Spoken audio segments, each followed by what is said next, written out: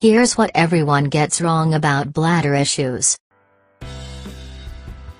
The bladder is a muscle where urine is temporarily stored. It's located behind the uterus in women, and held in place by ligaments in the pelvis behind the pelvic bones.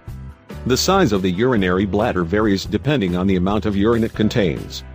When empty, it is normally no longer than 2 to 3 inches. A urinary bladder that is moderately full measures about 5 inches in length and holds just over 1 pint of urine. When completely full, the urinary bladder can contain over 2 pints of urine. The walls of the urinary bladder contract to release urine out of the bladder into the urethra. Sphincters, or a muscle surrounding a bodily opening that helps it open and close, help keep urine from leaking. The sphincter muscles close tightly like a rubber band around the opening of the bladder into the urethra, the tube that allows urine to pass outside the body. Nerves in the bladder tell you when it's time to empty your bladder. As the bladder first fills with urine, you may notice a feeling that you need to urinate. The sensation to urinate becomes stronger as the bladder continues to fill and reaches its limit.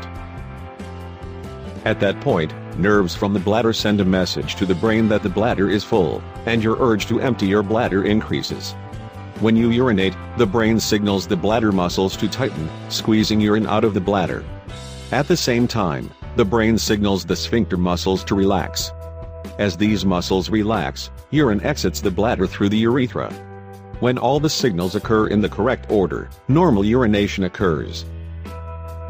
Here's what everyone gets wrong about bladder issues. 1. Urinary incontinence affects only older women. A recent national survey by Always Discreet found that half of women admit bladder leaks affect their personal confidence when they're doing things they enjoy. The reality is that 1 in 3 women ages 18 to 75 experience bladder leaks of some sort. 2. There is no treatment for urinary incontinence. There are different treatments based on the type of incontinence you have. There are exercises, changes in the types of fluids you drink, bladder training, etc. 3. You must have surgery to treat your urinary incontinence. There are treatments that do not involve surgery, and there are a lot of options to try before you consider something invasive. 4. Drinking less fluid will improve urinary incontinence. Many ladies believe that decreasing their fluid intake will prevent urinary incontinence, but severely limiting fluids leads to more concentrated urine, which irritates the bladder and makes the problem worse. 5. You have to wear ugly diaper-like products to help with bladder leaks.